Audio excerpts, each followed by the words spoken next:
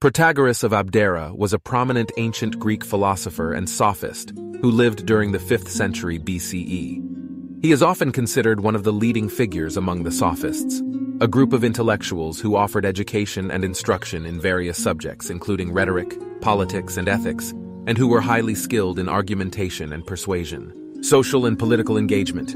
Protagoras emphasized the importance of active participation in society and politics.